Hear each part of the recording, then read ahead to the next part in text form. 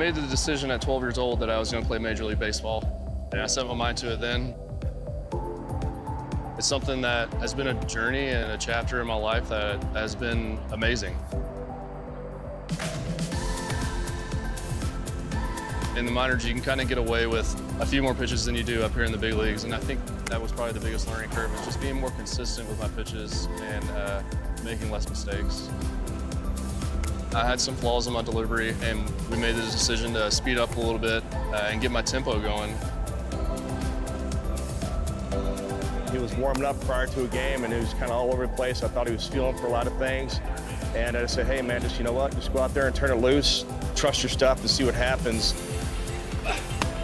That little conversation turned into a grunt that's pretty much stayed with him since then, and it's worked out well for him. I was just playing catch one day, and I just started grunting, and I looked back and did some research on it. Actually, there's a little science behind it where you tighten the diaphragm and release all that air out of your body. It keeps your body in line, and now it's kind of subconscious. I don't even notice it. He started doing things with his delivery that he wasn't able to do before, with nice rhythm and tempo, and it's kind of all come together for him. Key to this game is consistency, obviously. I think he deals with that head on.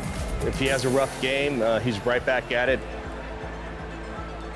I think it's just going through the process, knowing that adversity is going to come, and it's just about overcoming it and staying with your routine, not changing things when they don't need to be changed.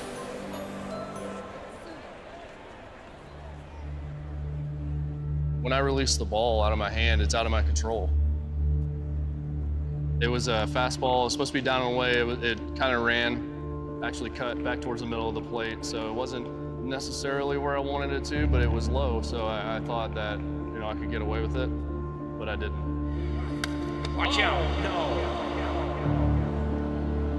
That was measured at 108 miles per hour. It was loud. It was loud off the bat. It was loud when it hit him.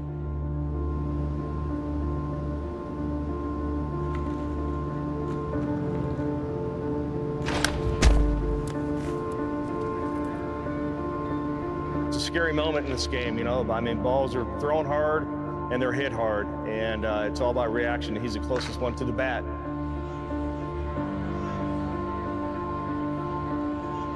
I was obviously concerned, but, you know, talking to him out there on the mound, I feel a little bit more at ease. Number one, that he was alert, and number two, that we're going to get him to the hospital as soon as we could. Having a concussion, the biggest thing I think was the world was just moving a little faster than I was. I was moving pretty slow, but that was only for a couple days, and then I regained my balance and was able to do athletic activity again. Left-handed strikeout artist Robbie Ray comes back from a very scary moment last month. It was nice to get back out there and be in a game again, and just to be able to get the win my first game back and be able to put up zeros for my team, it was great. Robbie Ray strikes out the side in his first inning back from the disabled list. He's very focused. He's very determined.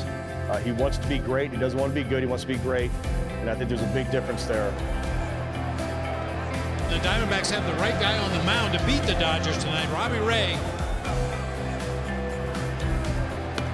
Swing and a miss. Got him on another curveball. Good start for Robbie. Got him. Went to the curveball. 2 strikeouts and a 1-2-3 first for Robbie Ray. Really, I'm looking at overall team success, how many games, you know, we can win as a team. Not really concerned with personal stats, but, you know, that's great with getting the win, but ultimately, regardless of if I get the win or not, it's a good day. The Diamondbacks clinch a series win over the Dodgers. They have won 6 in a row, 8 of their last 9.